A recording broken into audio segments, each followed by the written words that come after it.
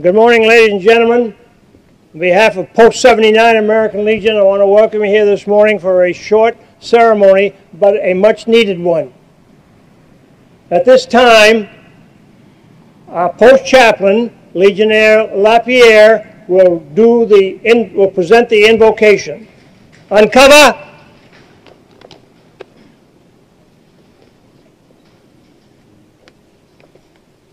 Almighty God, our Heavenly Father, with reverence and love we pause to pay tribute to our honored and valiant departed comrades. Grant that we may ever be mindful of their service to God and country, and to our comradeship with them in the ranks of the American Legion.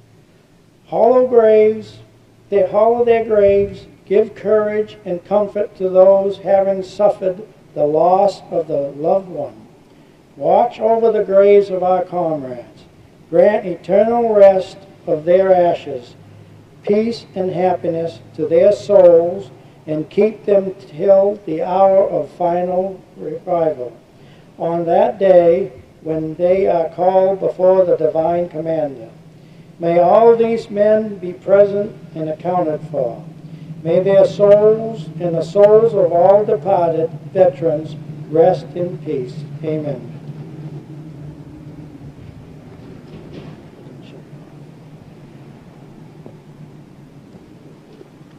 Thank you, Paul. Cover.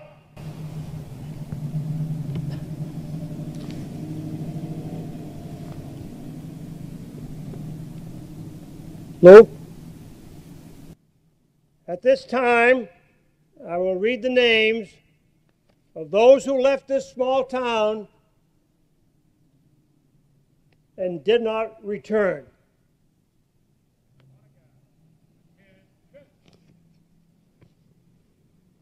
Revolutionary War, James Abbott,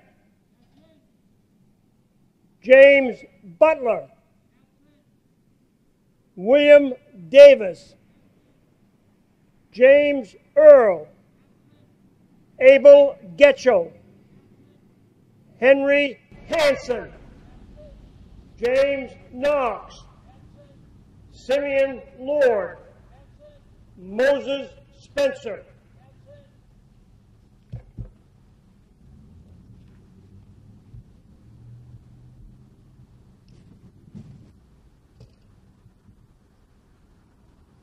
Civil War.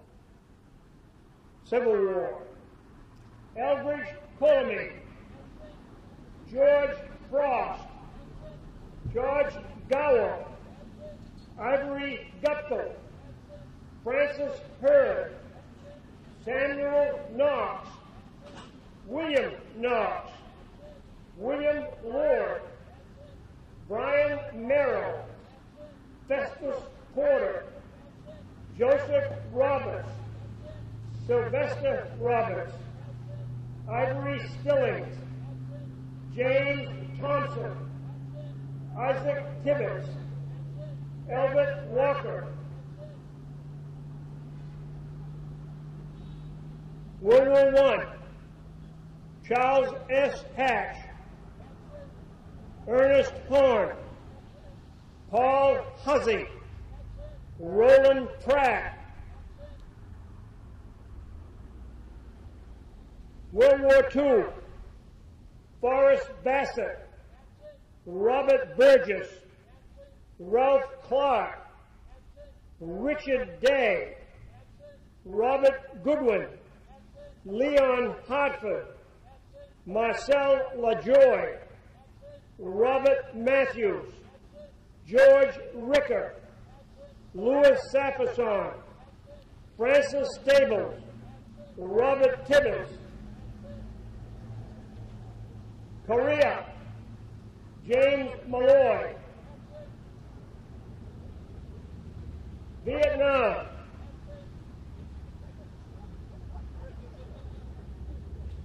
James Dufall, John Knight,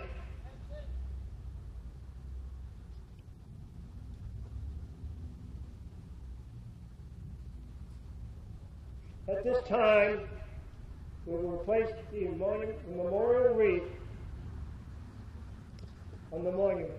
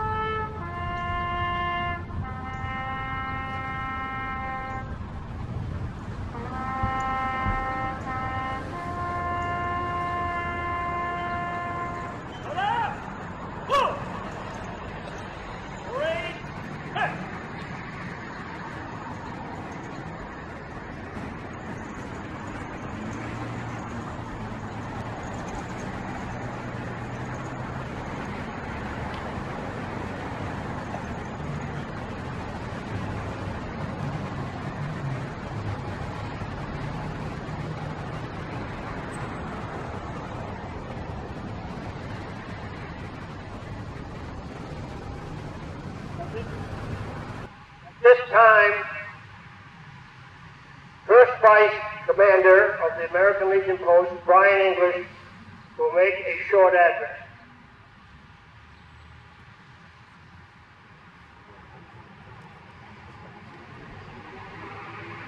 Thank you for everyone who has come today, this special day. We, Post 79, we appreciate you being here. From the hills of Arlington and Springvale to the plains of France and the Philippines, beneath the waves of the seven seas, to isolated and oft-forgotten woods, jungles, and deserts, entombed both in places of care and preservation, as well as unmarked and known only to God, they rest. They gave their all, sometimes in battles of great renown, at times in places alone and forgotten. Some died miles in the air or on the seas in sudden moments of fire and terror.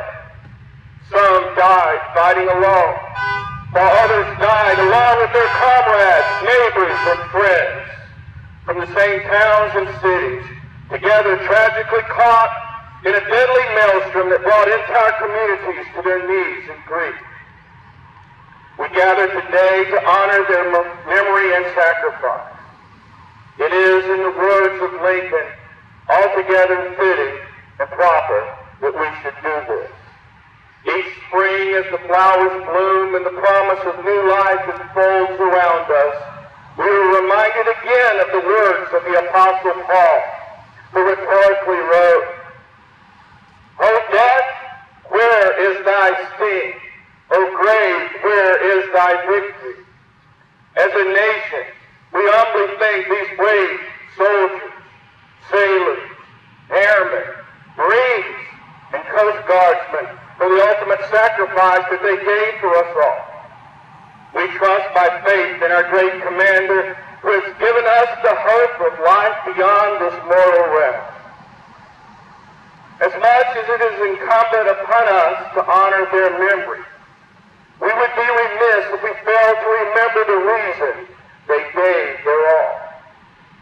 One thing all of our honored dead have in common is a pledge to support and defend the Constitution of the United States of America against all enemies, foreign and domestic. Our Legion preamble admonishes us to combat the autocracy of both the classes and the masses, as well as to safeguard and transmit to posterity the principles of justice, freedom, and democracy. These are not just idle words that we say each time we meet to fill the time. They are, I submit, the very principles for which these honored dead gave their last full measure of devotion, to again quote Lincoln. In times of great trial and difficulty, it behooves us not to lay aside these principles, but rather embrace them more preciously. It is during, in the words of Thomas Paine, the times that try men's souls that these principles become even more important. Presently, as a nation, we are undergoing a time of great trial. An invisible enemy, a virus, has affected every one of us in some way. I believe, once again, that our American Legion preamble gives wisdom in how we should respond. Firstly, as we are doing here today, we are admonished to preserve the memories and incidents of our associations in all wars. The memories of those who gave their all remind us that there are some things worth dying for. Justice, freedom, and democracy were worth it to those we honor today. Finally, we are asked to inculcate a sense of individual obligation to the community, state, and nation. Each one of us has the obligation to strive to serve the communities our fallen heroes died to protect. In closing, today we stand in honor of these, our brave comrades, who gave their all. We have a debt of gratitude that we can only repay by preserving that for which they sacrificed all. May we always do our part to ensure both their memory and freedom they fought for live on. Thank you.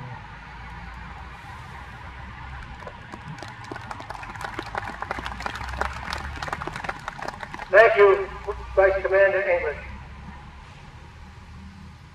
At this time, Legionnaire Habsel will raise the national colors. Attention!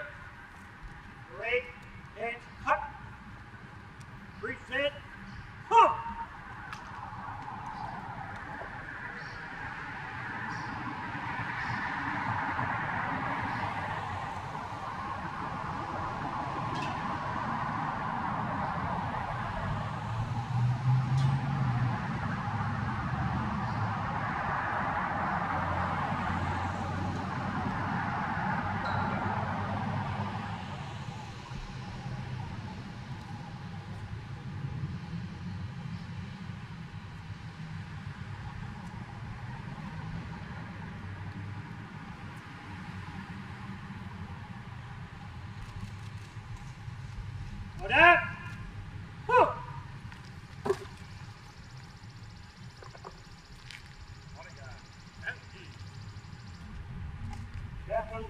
now lead us in a benediction.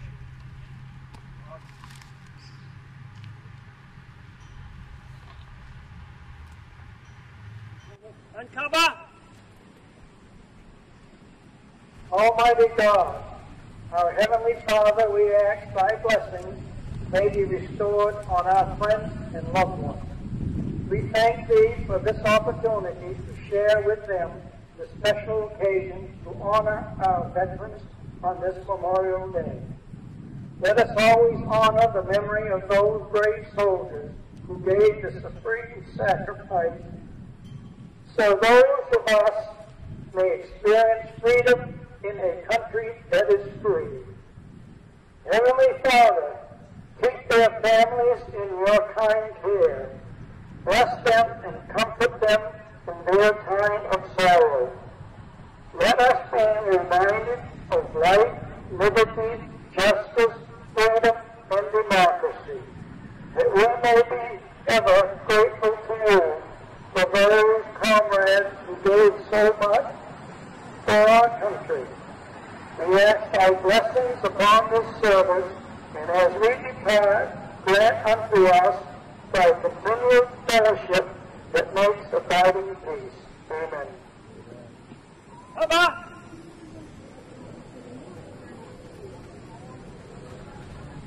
Thank you, Paul. Ladies and gentlemen, this concludes our ceremony, but before we leave, I want to thank Craig McConnell for playing the trumpet. Thank you. You did a good job.